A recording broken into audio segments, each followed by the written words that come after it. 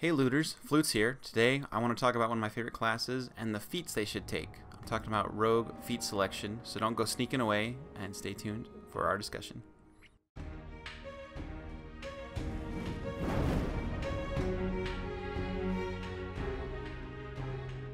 So my sly ideas for what kind of feats a rogue should be picking are in three categories: the best, the lesser, and the niche circumstantial. My first recommendation is the actor feat, which I'm a little biased towards because my first character was a rogue and I impersonated people like crazy.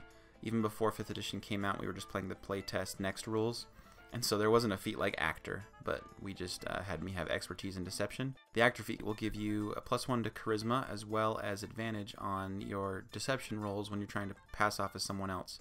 As a rogue, this is such a fun thing to pursue. If you're not out in the wilderness amongst beasts all the time in your campaign, you're actually around people and there's like political intrigue or just any sort of intrigue with humanoids, the actor feat can be a lot of fun, so I recommend thinking about it. The alert feat is really good for a rogue because the way that surprise actually works, there's no surprise round, there's just people that are surprised in the first round of combat. Once they've had their turn, because their turn does still exist in that first round of combat, they cease to be surprised. So you need to roll a high initiative so that you can be above them and attack them while they are surprised to get your sneak attack damage with advantage. Especially if you are an assassin, you want them to be surprised so you can automatically critical hit them. Another thing about rogues is they want to be using their reaction on other people's turns so that they can attack and get sneak attack on other turns. If you didn't know that, sneak attack isn't a once per round ability, it is a once per turn ability. So you can multiple times in a round get a sneak attack damage, but it must not be on your turn that the second occurs. Thus, the Mage Slayer feat is an excellent choice for rogues. If you can get up next to a spellcaster and they cast a spell, you can use your reaction, even though they didn't move away from you, as an opportunity attack.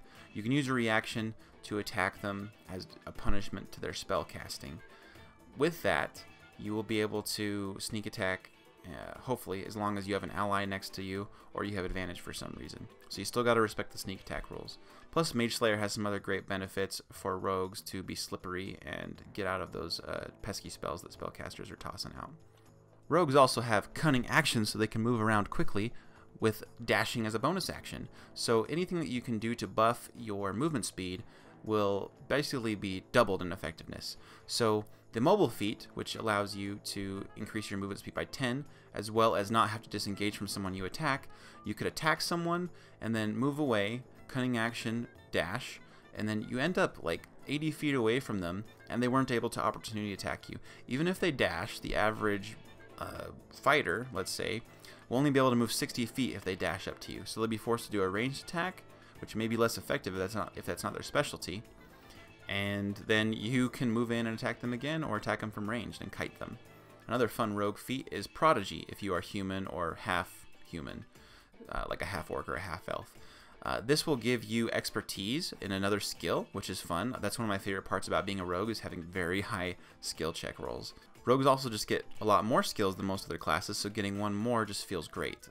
I love becoming a skill Swiss Army knife as a rogue, so Prodigy is a good one too. Rogues are unique with their saving throws in that they get dexterity and intelligence saving throw proficiencies, and then later with the slippery mind ability they gain wisdom saving throw proficiency, so they'll have 3 at high levels.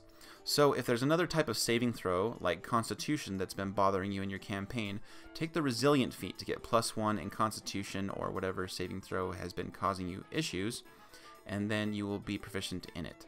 This will make you even more slippery as a rogue to pass saving throws and avoid getting locked down. You want to be moving and you want to be grooving with those sneak attacks. Another feat that will enable you to use your reaction to make attacks to get sneak attack, once again like I mentioned before with Mage Slayer, is Sentinel. If someone disengages from you, you're going to punish them anyway and you're going to keep them right there with the Sentinel feat. So you can get sneak attack damage potentially on that reaction, which normally would have been passed up because you would have lost that opportunity attack to the disengage. And you kind of keep the ball in your court as they are stuck next to you. Now I'm moving on to the lesser feats, which I think are still relevant to rogue, that's why I bring them up at all, but they're just not as powerful or as archetype enabling like the previous feats I mentioned. Sometimes it's just because they have mechanical lack of synergy with the class and other things you're trying to do.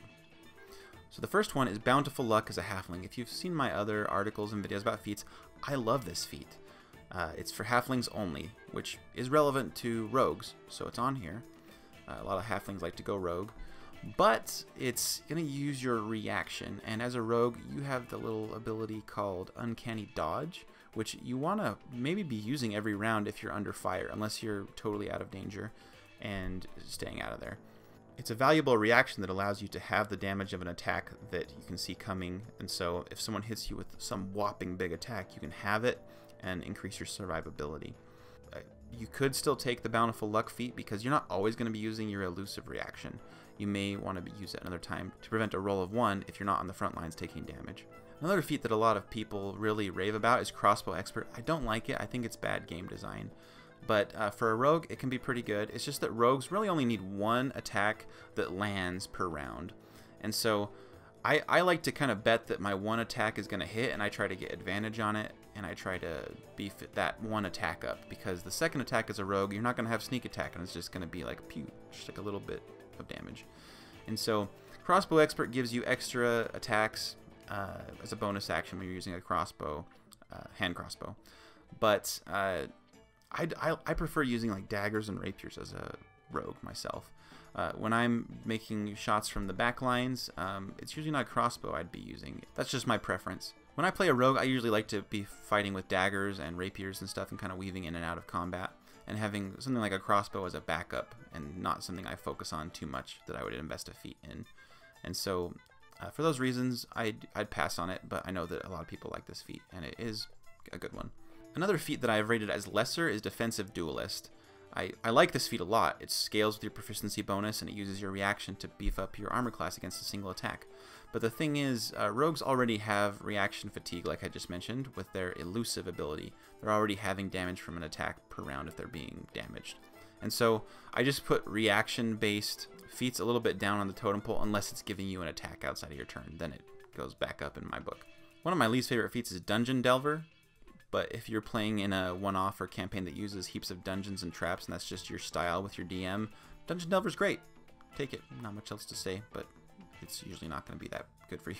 The next feat might surprise you is Grappler. It's not required that a dexterity-based rogue be your build. You could focus on strength and just keep using your finesse weapon with strength to do sneak attack damage.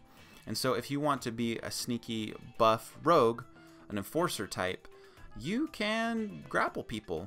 You're probably going to be using a dagger, scimitar, rapier in one hand, and then you can grapple them to keep them in place.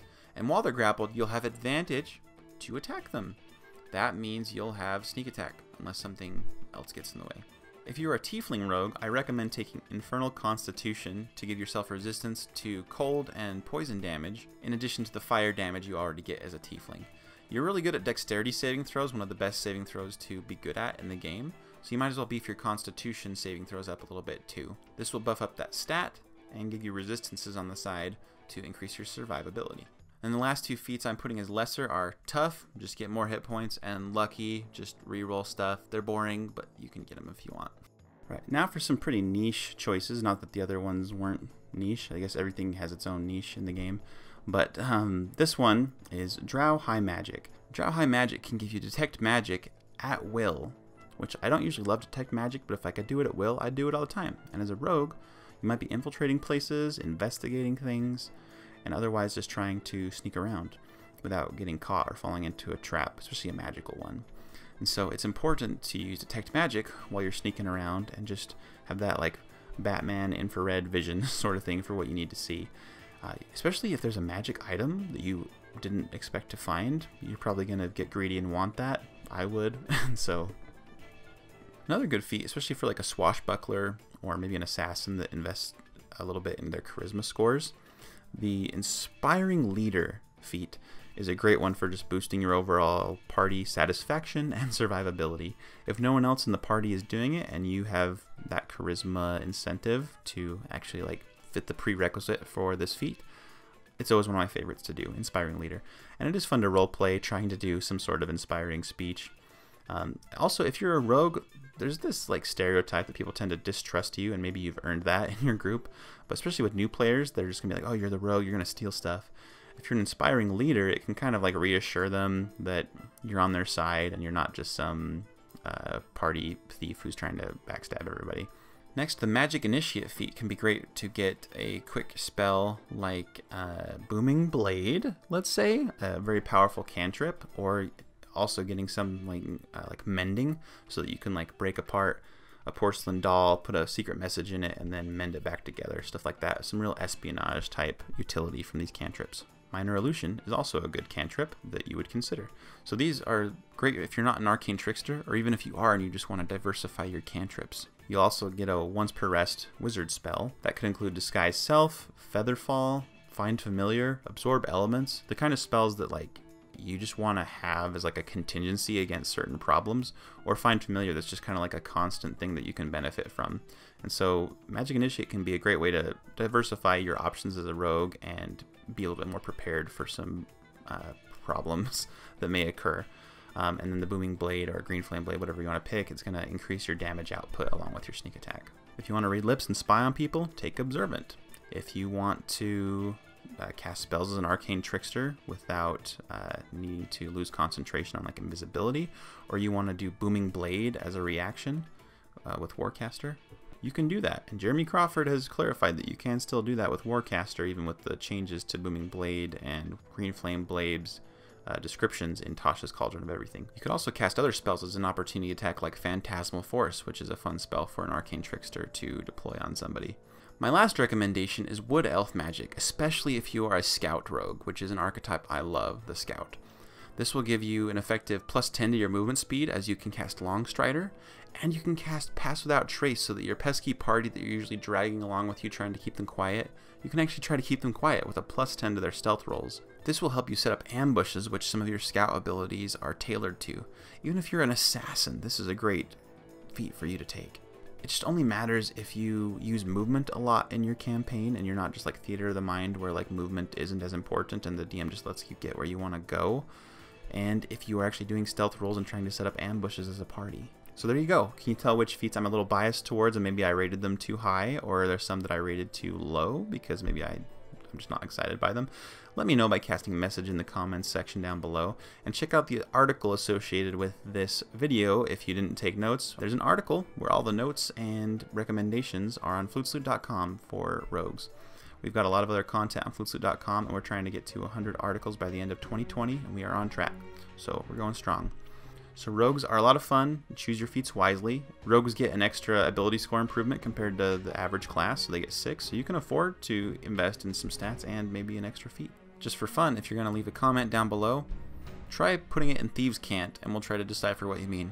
Alright, have fun guys and gals, and I'll talk to you later.